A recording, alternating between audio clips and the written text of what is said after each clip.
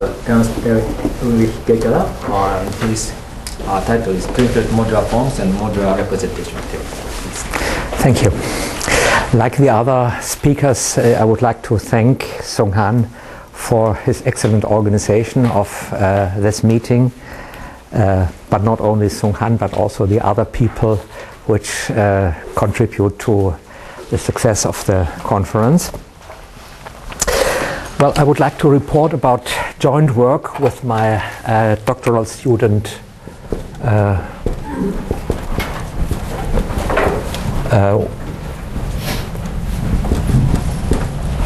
Enrico Varela, and the idea is to relate Drinfeld modular forms, which occur in the title, with the modular representation theory of the group G, which will be GL2 over a finite field, and modular representation theory in the defining characteristics. So we consider representations of that group in the characteristic P, where Q is a power of P. And as you will see, there's a certain flow of information between the two sides, which gives on either side some results not formally known due to input from the other side. And the basic idea is that if you recall the classical situation, if let for the moment gamma be the classical modular group, and then you have the complex upper half space divided out by gamma, which if compactified is isomorphic with the projective line of the complex numbers with the canonical coordinate, the J invariant. And if you, instead of dividing out gamma, you divide out the full congruent subgroup of some modulus n, so you will get a certain modular curve xn, which will be a Galois cover with group G, which will be just the modular group SL2 of the integers divided out by the full congruent subgroup, and this is essentially SL2 of the finite ring Z modulo n.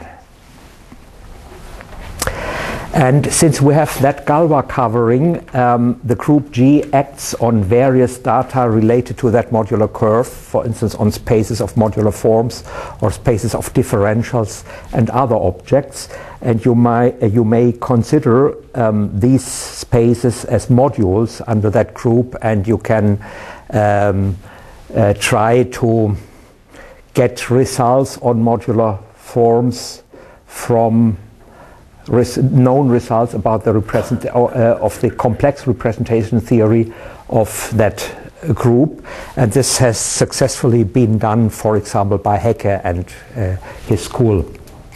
And we try to mimic that procedure in the Drinfeld modular case, but there will arise serious problems because representation theory in positive characteristic is much more complicated than characteristic zero valued representation theory which would arise here.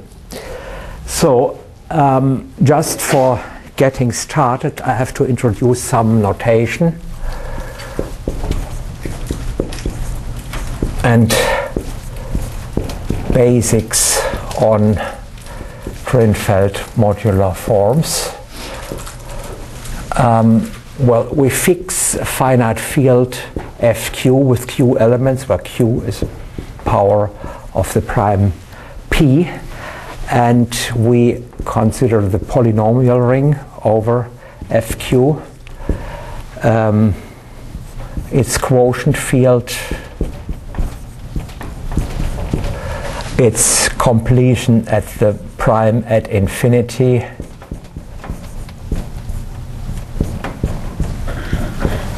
and the completed algebraic closure of K infinity, which I label by C infinity, These are all the notations which have occurred several times in the conference so far, and with slight modifications. And we also consider the Drinfeld upper half plane, which is C infinity minus K infinity, upon which the group gamma, the Drinfeld modular group GL2 of A, so it acts on this object through fractional linear transformations. And so we have the notion of modular forms.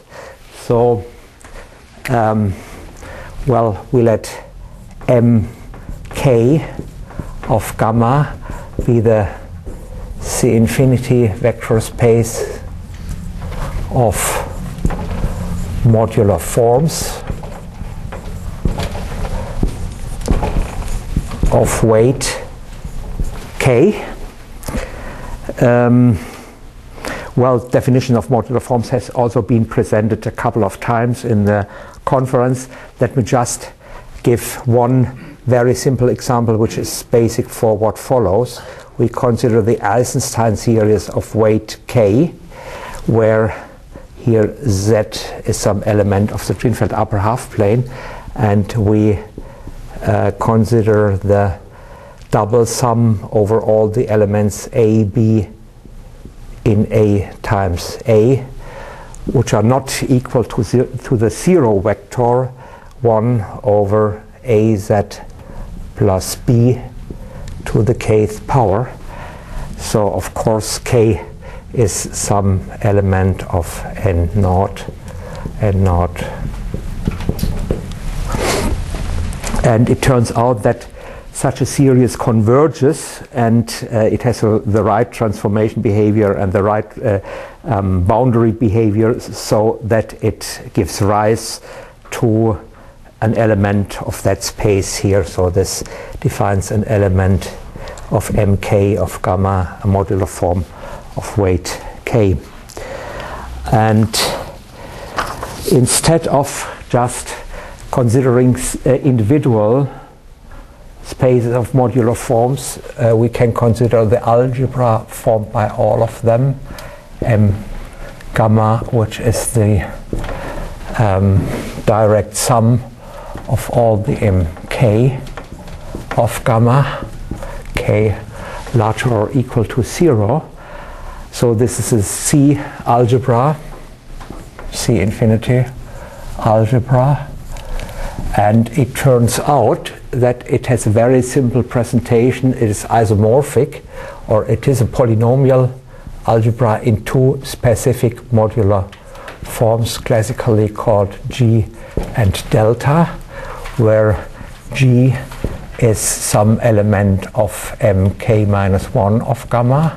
Actually, G up to a constant which is unimportant for our purposes is proportional with the Eisenstein series of weight q minus 1.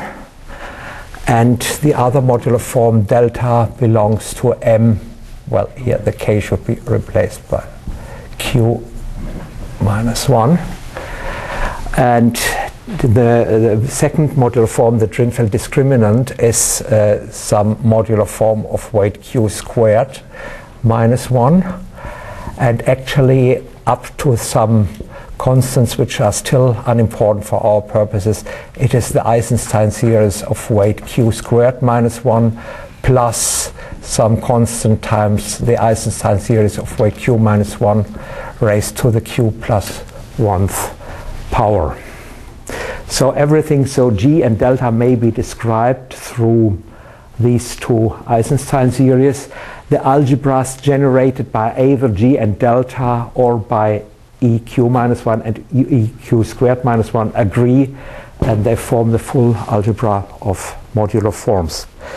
And the fact that we have such a simple description of the ring of modular forms corresponds to the fact that we have a J invariant, that the modular curve for Drinfeld modules, I don't define Drinfeld modules here, but they are somewhere in the background, and the modular curve for Drinfeld modules without a level structure is simply an affine line parametrized through the J invariant, and the fact that we have such a simple description of the modular scheme means that we have a very simple description of the ring of modular forms. There are also slight generalizations of these modular forms, but which are also unimportant for our purposes here. And for instance, this fact here can be rephrased in the following way. We get that mk of gamma is the direct sum over all a, b in n naught squared, such that a times q minus 1 plus b times q squared minus 1 equals k of monomials of the form g to the a times delta to the b c infinity. So we have very, for example, you can very easily derive a dimension formula for m of k in terms of, well, once you are given k, that the Diophantine equation has only a finite number of solutions a and b, and the number of solutions gives you the dimension of that space here. Okay, this is almost the only example of a group where we dispose of a complete description of the algebra of modular forms for that group. For example, we could replace the group gamma, that group gamma here,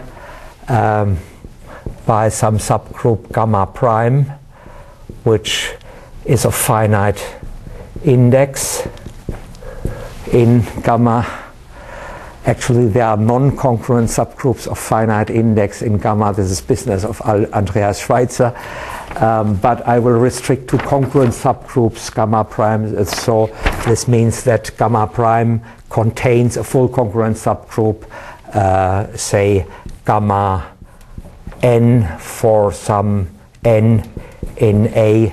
This is the subgroup of matrices which are congruent mod n to the unit matrix, and here we have the classic, we have the standard subgroups gamma naught of n, well actually gamma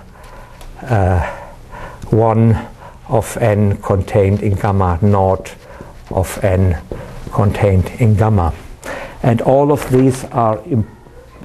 these groups are important for arithmetical reasons. And we can easily generalize the notion of modular form for gamma for such groups. Essentially, it means a modular form for such a group gamma prime is some holomorphic function on omega, which satisfies the transformation rule with respect to matrices in the respective group. And satisfies some boundary conditions. And so we can consider also the full ring of modular forms for such a subgroup gamma prime. And this is a finitely generated C infinity algebra of dimension 2, and we would like to have a presentation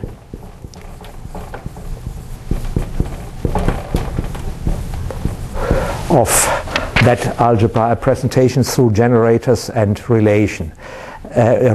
And essentially this has been done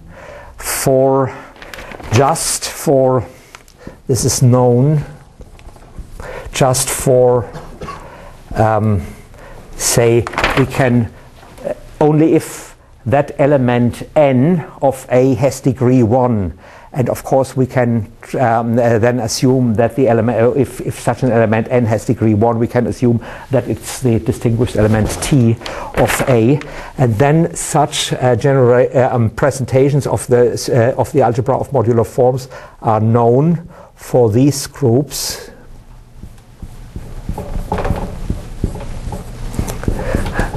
And that's it, essentially.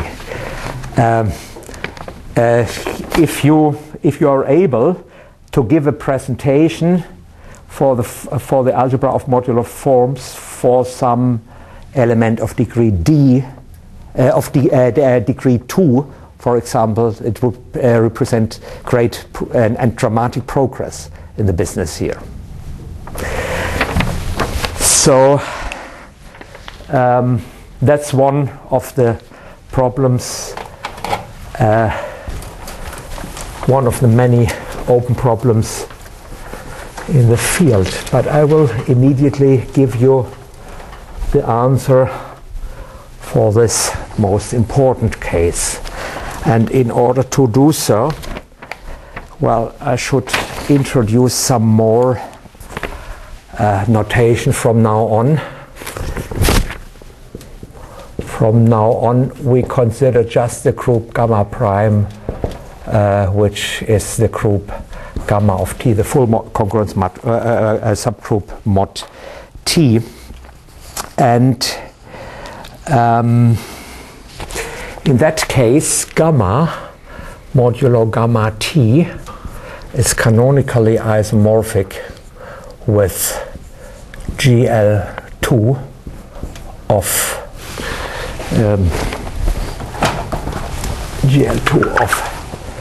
FQ,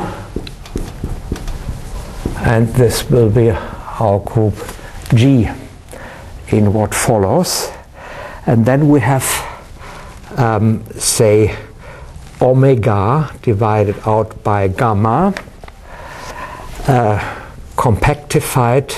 This will be the modular curve without a level structure, and as in the classical case, it is isomorphic with P1 over C infinity, and this isomorphism is provided by the J invariant. And we have the modular curve X of T, upon which G acts. So G acts on that group and on that curve, and the quotient is this, but G doesn't effectively, but the group that effectively operates is G divided out by its center, and the center is the group of scalar matrices inside of G. And so we can also do the same thing. We can regard data associated to that level structure. We have the group G acting upon it, and let's look what comes out. And first, I would like to introduce the Eisenstein series in this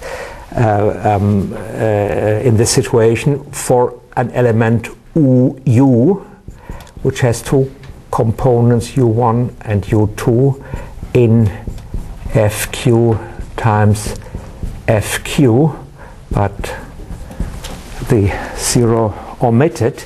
We put EU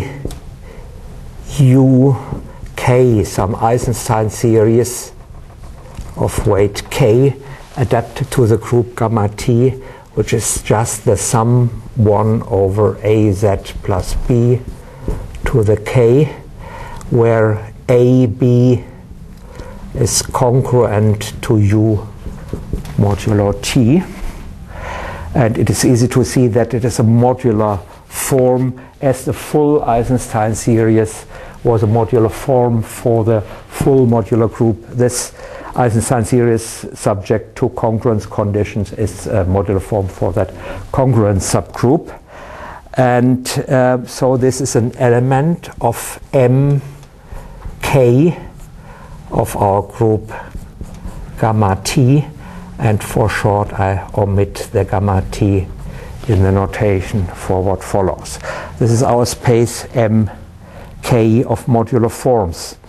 And well, if we also briefly write EU for the Eisenstein series of weight 1 with that congruence condition U. And we have some easy properties of these series. For example, we have that if you have some element, some non-zero scalar in FQ, then we have that EK A minus 1U equals EKU up to the scalar A to the K. So essentially these two modular forms are the same up to the trivial constant. And this means that we can replace that system of subscripts by the projective line over FQ. And so index with P1 FQ instead of with this indexing set. And more specifically, for some U in FQ, we put EUK.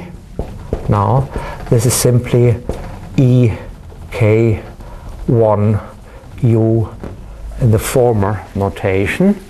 And for U equals infinity in P1 of FQ, we put E infinity K as the Eisenstein series of weight K with the congruence condition 0, 1.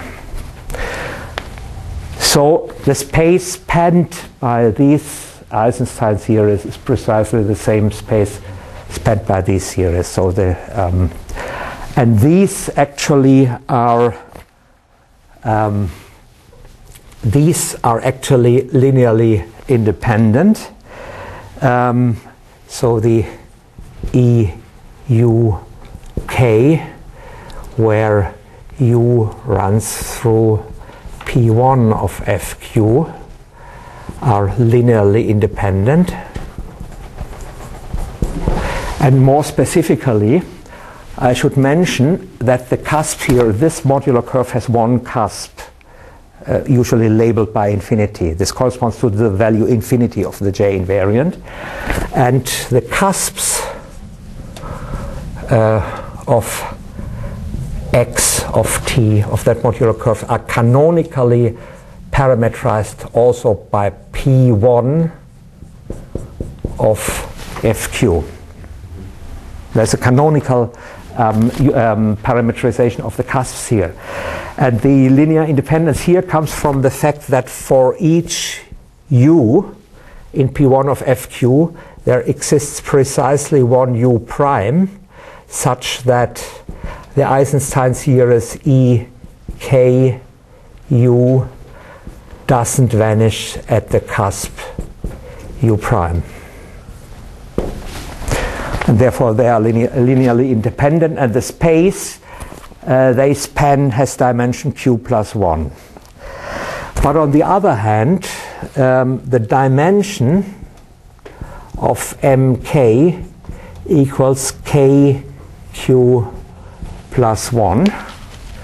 Quite generally, what we know about modular forms and modular curves for such congruent subgroups. We know a lot about the geometry of modular curves associated with such congruent subgroups, namely we know the genera, we know the number of cusps, we know the number of elliptic points and all these geometric invariants.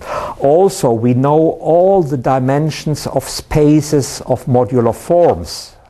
So this is partial information towards having a presentation of the full algebra of modular forms, but which doesn't suffice to really find such a presentation except for these cases here. And from these dimension formulas we find this here, and therefore you see for putting k equals 1 you just get q plus 1, and therefore we have that M1. The space of modular forms of weight 1 for that group is just the space of Eisenstein series. And well, as I said before, I will omit the superscript 1 for Eisenstein series of weight 1, where U runs through P1 of FQ. Okay, and now I can state much deeper result than these things here. It is the following theorem, which has been proved by Gunther Cornelissen in his thesis.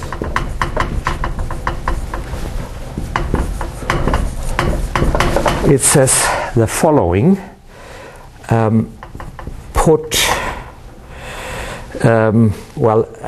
Just another type of Eisenstein series, E around I. This is the sum of all the Eisenstein series EU, where U runs through FQ, with the coefficient U to the I, for I running between 0 and Q minus 1, and E around Q. This is just the sum of all the U in FQ, U, EU plus E infinity. So we have some other modular forms. These are modular forms of weight 1, Q plus 1 in number, but naturally indexed not by the projective line, but by the integers between 0 and Q. And we have these Eisenstein series. And the first result is the EJ for all these J are linearly independent. So they form another basis for M1.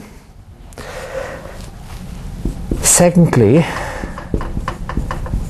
they span the full algebra M gamma T. So this is a case where an algebra of modular forms is spanned by elements of weight 1. This is something one would like to have also in the classical situation, but which one doesn't know in general. You see, this is also in the general, in the classical situation, finding presentations for rings of modular forms is a very difficult problem, which has been solved only in a handful of cases with very small parameters. And if you would know more about such presentations, you could say much more about some questions in modular forms theory. So in this case, the form is spanned, but also we can give a complete set of relations for satisfied by these elements, namely for elements I less or equal to j less or equal to q minus 1, we have the following relations: round E I, E j equals E I minus 1, E j plus 1, and here I should replace this by 1. So you have these relations, not between the relations are difficult to state for the naive Eisenstein series by which we started, but if we replace these Eisenstein series by these ones, we get a very easy set of representatives. And this is a complete set of relations.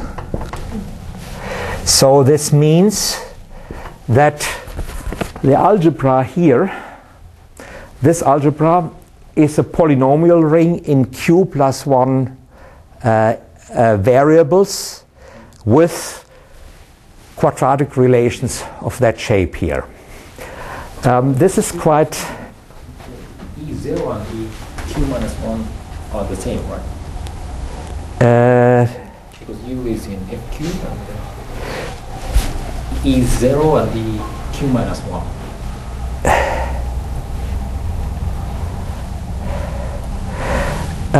They are all different, so I don't quite understand the question. Well, we have q plus 1 such series, and one is such functions, and one is defined slightly different from the others. E0 is the sum of E0 is the sum of u to the, and we have the convention that perhaps you are looking for that. So of course this occurs here. If you want to evaluate E0, then of course you must evaluate this and with that convention here. So we have, yeah. Okay.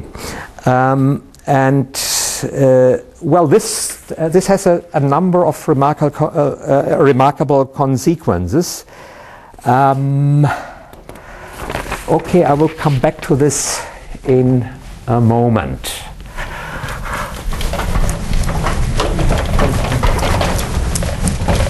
And, well, we now want to make G modules out of these spaces of modular forms. And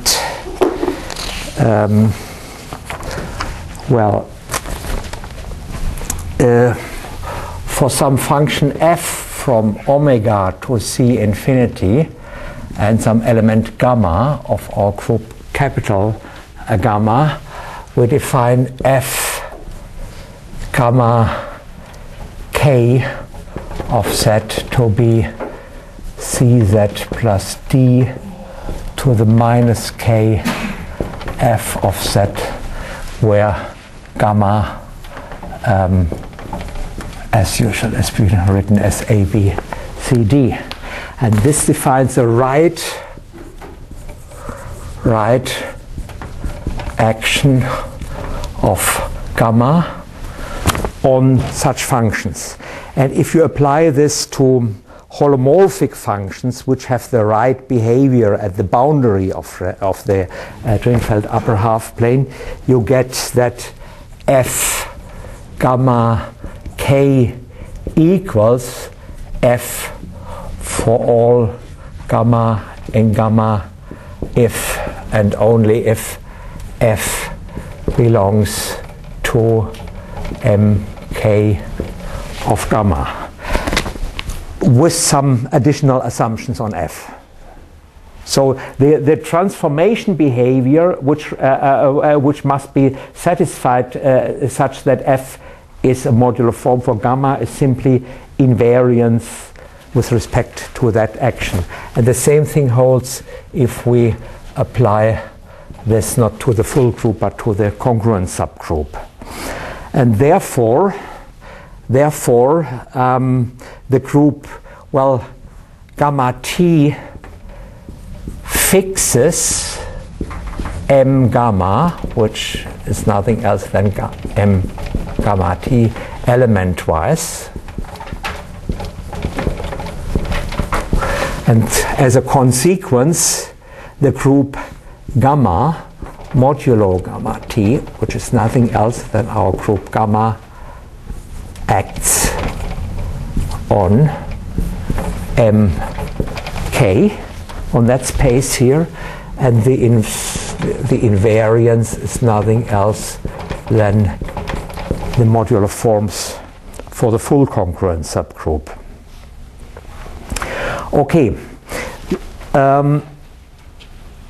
so we get, well, this becomes a G module through this action here. But there is some subtlety in the game. Here the natural action is from the right. And there are, whenever you're doing that game, you will get natural group actions from the left and from the right. And in order to compare them, we shift all the right actions to the left-hand side. Whenever we have a right action, there is the familiar formula. We have a right, if you have, say, V is a right G module, then it becomes a left module under, say, gamma applied to V in the left sense is V. We have to apply gamma inverse from the right hand side. This is a very trivial remark, but it has important consequences, and you must be aware of the fact of shifting from the left to the right in what follows. Well, now we have these spaces are G modules, and let's just study these G modules. And these are G modules which are finite dimensional C infinity vector spaces. And the important thing is that C infinity is an algebraically closed field that contains FQ, and whatever follows in the next section will hold true if you replace the field C infinity by any algebraically closed field that contains MQ. So to some extent representation theory depends only on the characteristic and algebraic closedness, but not on the precise field we consider. Well, and let's now say a few words about the representation theory of the group G. And by a G module, this is always a finite dimensional C infinity space with a G action. And such a module is simple if it has no non-trivial submodules. And the basic problems in representation theory are always determine the simple G modules. And the next thing is given a natural G module, for example, spaces of modular forms, find a Jordan-Hölder series.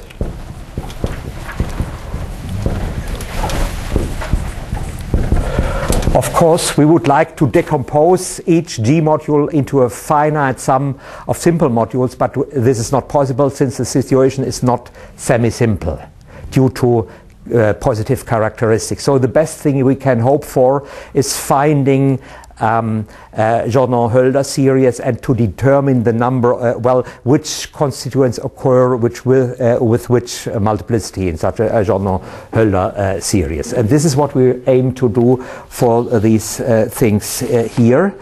And there is, concerning that problem, we note that the number of simple modules, which means number of isomorphism classes of simple modules. Well, if the representations take place in the complex numbers, it's the number of conjugacy classes of the finite group G we are considering. In that case, we have to consider the number of P-free conjugacy classes.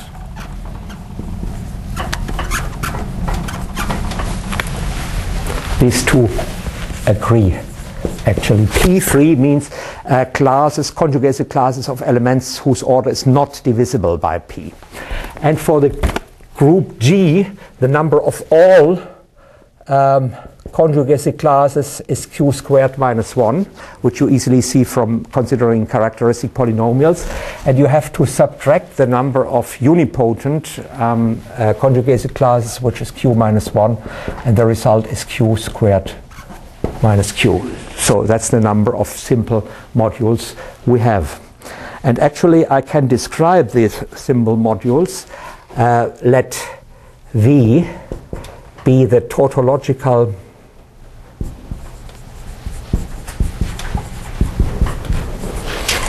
G module C infinity square, where it acts from the left through matrix multiplication. And we define sim k.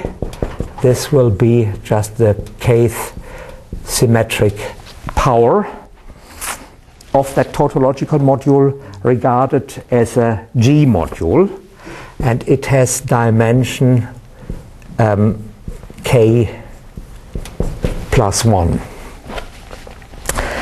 And it's surprising, but the representation theory of these G modules is not entirely known. It's only partially known. And we can push forward a bit of knowledge about these G modules through the use of Drinfeld modular forms and their representation theoretical problems. What is known about this is the following. Let Vk be the socle of sim k. This is the largest semi-simple submodule of sim k, or turn the other way around, it is the submodule generated by all simple submodules of sim k. And then there is the following theorem. Well, actually I write it on a new whiteboard. The following theorem is a synopsis of several different results of different people, but essentially the largest part is due to Steinberg and some others. It is the following. For k running through between 0 and q minus 1, the Vk is a simple G module. And secondly, the modules, the q squared minus q modules, say Vk to n, where k runs through the same set and n runs between 0 and q minus 2. And this is defined to be Vk tensored with the determinant representation of dimension 1 to the nth power. So as a vector space, this is the same vector space as Vk, but the G action is twisted by the nth power of the determinant. So these are q squared minus q G modules and are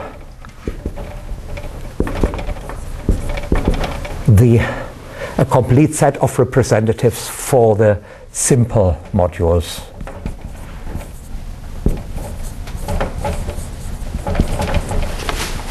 So we get a certain description of the simple modules, but so far this is inexplicit, the socle. How large is the socle of that representation? And this is the third part. This is essentially Steinberg's tensor product theorem, which states that, well, recall that Q equals P to the E, and for some K as here, we can write its p-adic expansion, where I runs between 0 and E minus 1. So the Ki are elements of 0, 1 to P minus 1. So if K is written in its p-adic extension, then Vk is the tensor product over this I here of sim Ki of the module V, but which now is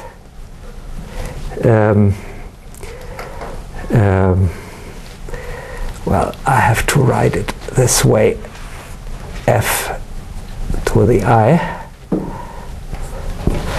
and I have to explain if VW is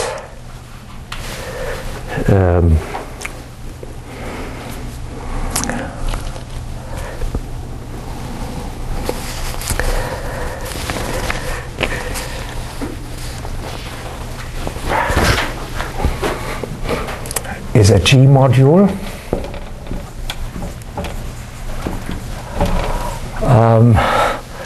then W to the F to the I is the G module VW provided with the action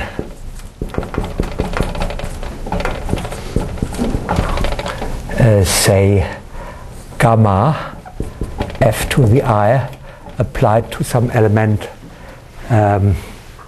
W of W is well, we apply the ith power of Frobenius to gamma, which gives you a new matrix, and we apply this matrix to W, and F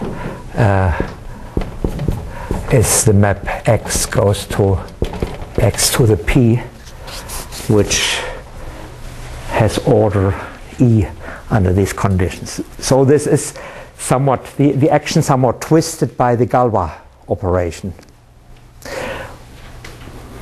Well, you see these matrices, such a matrix gamma, well here gamma is some element of G, so it has entries in FQ to which you may apply Frobenius.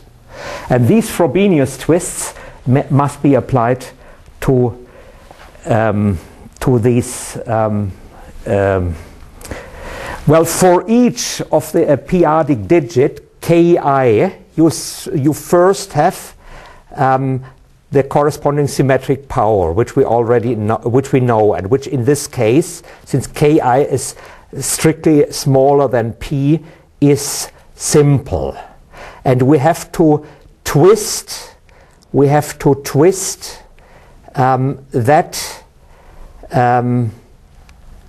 That G module by the ith power of Frobenius, and then we have to take the tensor product according to all these things. And this is just the description of Vk. So I should write isomorphic here in this case. So we know all the we have a description of all the simple modules, and we know how such a simple module looks like. Okay, and now, well, in order to state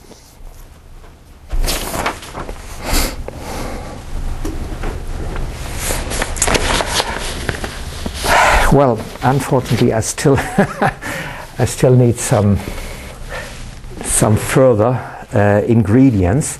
We make another definition, namely for some number L less or equal to Q minus 1, we consider the character chi to the L, which goes from the Borel subgroup of G. The Borel subgroup consists of the upper triangular matrices in G, and we consider the character from B to C infinity star, which to each matrix A, B, 0, D associates D to the L regarded as an element of C infinity.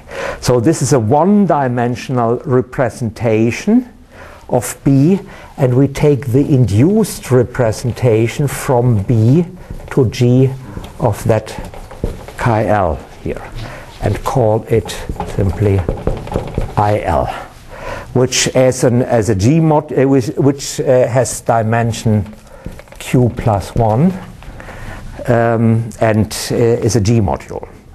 And now it turns out that we have the following properties. For each L like this here, sim L embeds as a G module into IL. And secondly, we can make statements about, for example, IQ minus 1. This has dimension. It has dimension q plus 1, and it is isomorphic with a direct sum of sim q minus 1 plus the trivial one-dimensional module C infinity. And moreover, the I1 here, this is isomorphic with sim q. So we can relate these the symmetric modules, which we know to at symmetric powers, which we essentially control due to that theorem, and this theorem may be slightly extended. So, for example, we this module, provided k is less or equal to q, is well understood, and one knows Jordan-Hölder series. It's very complicated to give the description, but it's completely explicit, and when one knows these things, and in particular we can relate these to the IL. These IL have always dimension q plus 1, and it turns out that these data here suffice to give satisfactory description of our modular form spaces as G modules. And well, I will try to, in principle time is over as I see, so perhaps very short time.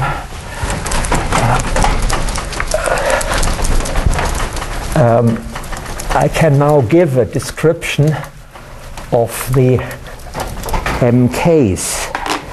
Namely, this is the third part, which is MK as a G module. We have essentially three results. The first is quite simple. We have M, well, if we define MKI, this is the space of all F in MK, F vanishes of order larger or equal to I at all cusps. So this is a subspace and actually a submodule of the G submodule. We have our MK, and we have our MK1, MK2, and so on up to some ML, and then this zero module will come. And for instance, this is the space of cusp forms. And so the difference between these two spaces is simply the space of Eisenstein series, which is spanned by either the EU or the E around I, which has dimension q minus 1, q plus 1. And so this is that step in the filtration. And also all the other steps in the filtration have co-dimensions q minus 1. So say MKL,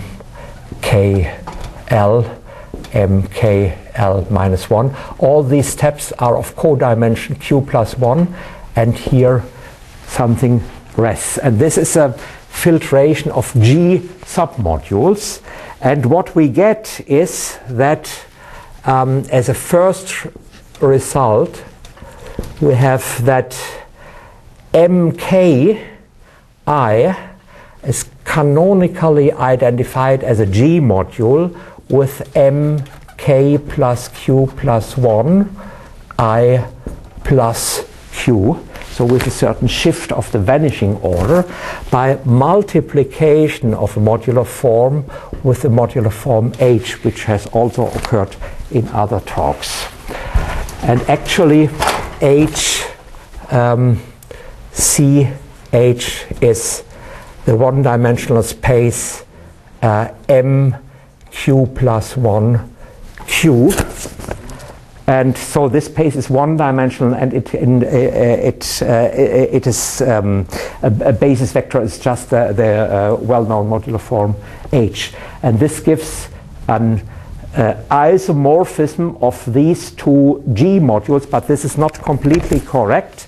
But since this H is not fully invariant under the group G, but as a certain determinant acts on it, we must correct this by some 1 here, and always putting a 1 means I have to tensor that G module with the one-dimensional representation provided by the determinant. So this is nothing else than mk I tensored with the determinant representation.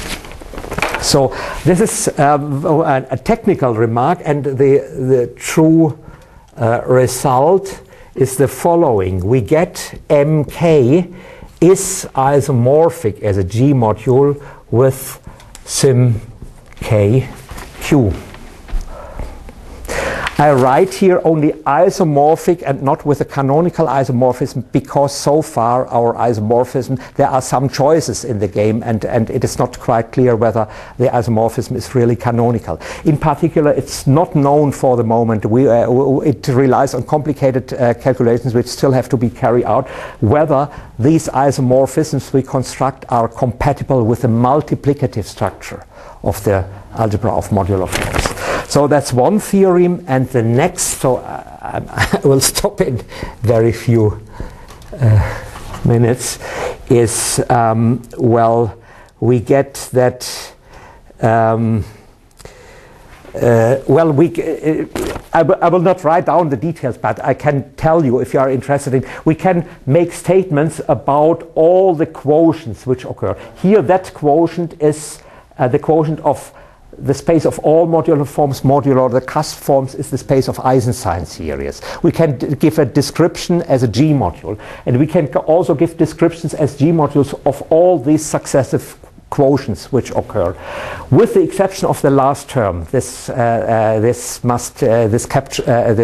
escapes our considerations so far. So we control a very large part of Jordan-Hölder series of MK. This is only a result about MK, but since we can relate MK with symmetric powers, we get the following situation. Consider just the full symmetric algebra of V, which is indexed by 0, 1, and so on up to Q. And this part is well known due to Steinberg's theorem, essentially. And our results now tell us, essentially, that theorem here tells us that we know what happens with all these things, 2Q, 3Q, and so on.